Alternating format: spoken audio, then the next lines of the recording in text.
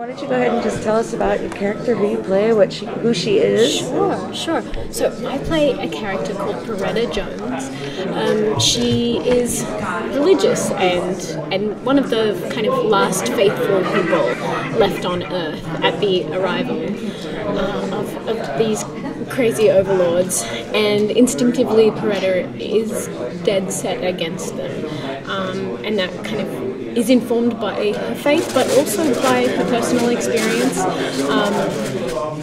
I feel like a lot of her journey is motivated by her relationship with her mother. Her mother kind of loses faith, and that has drastic consequences for Peretta in her young life. So for me, that was a really great way to ground her journey and her very strong distrust for these benevolent overlords. We've heard that your character is sort of kind of new, and there's another episode that's sort of drawn from the book, but it kind of expands more into something that wasn't written. So was that a challenge for you, or did you find it beneficial that you kind of had this fresh plate to... I guess it is liberating, isn't it? Because no one can compare me to the book. Like, you did that wrong. So, phew. Yeah, look, I think it was really important that she exists. When you read the novel, I mean, in its original form, it feels, how do I put this? It feels a little old-fashioned in terms of the fact that there are no female characters, really.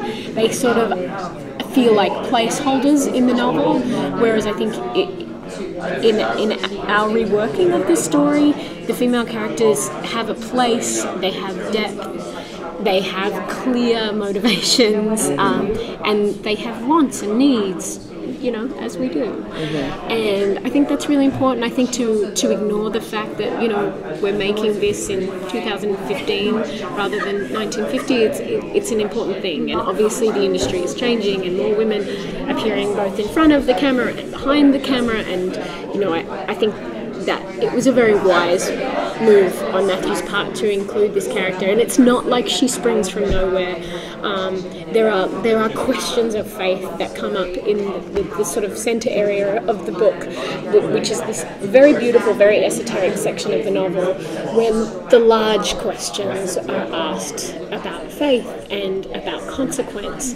And I think, you know, I feel that Peretta is the kind of sober embodiment of those questions.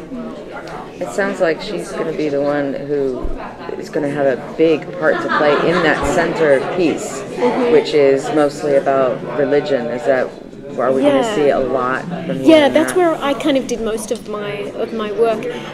Sounds funny to call it work because it's so fun, but she does appear in the first episode, and she's played by a younger me, which is really lovely to meet your younger self. And she was very sweet, and I was like, oh, well, that reflects very well on me. And she was wonderful. So you get to see that journey grow. But yes, certainly that center part of the story, you know, the juiciest part. Fantastic. Have there been any particular challenges of taking on this role? Yeah, actually, unseen challenges that I should have seen. Things like dealing with imaginary forces. You know, as an actor, I've been working in this one show for a number of years now, and I felt very comfortable on that set. And then suddenly, I found myself on this brand new set with brand new requirements, dealing with larger than life ideas, alien overlords, and really trying to ground that in truth. That's a big ask, and I have a renewed respect for people who work with imaginary forces, people who work with green screen. I just now even more so think that that's just such an incredible thing. And you know, we didn't, in a lot of ways, we got off easy. You know, they did work really hard to give us things to work from. But for me, you know, I've been working in a very real kind of on the ground story world that's very much grounded in social reality, and then to step out and expand those ideas to things unseen, to forces unseen. It requires a good deal of imaginative gymnastics, and I really do have renewed respect for people who work so beautifully in such a committed way to big sci-fi tales of adventure. Yeah. What's your personal history with sci-fi? Is it a genre that you're normally interested in? I wasn't as a child. I think I kind of resisted because my brother was sort of into it, and so I kind of was like finding a different path.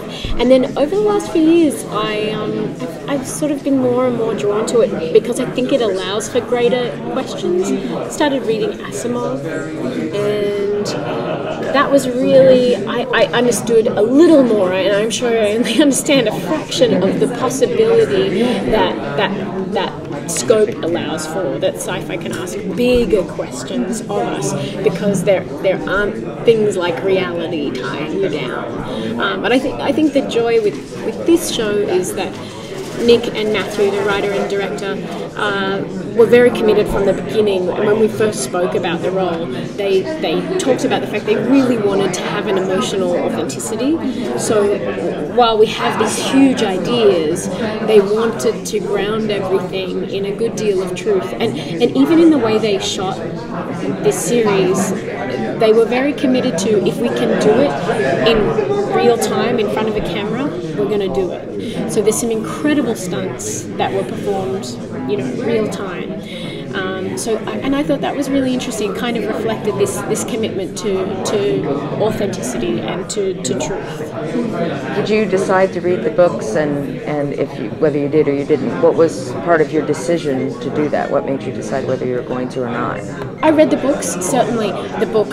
I read the book, and I always like to read whatever's available to me, whatever source material it is, knowing that I don't have to be married to it, that that there isn't a kind of elastic relationship, that we have to honour where we're coming from, most certainly, and you have to have that so that then you can find flexibility with it. So yeah, I always like, as much as there is available, I like to read it.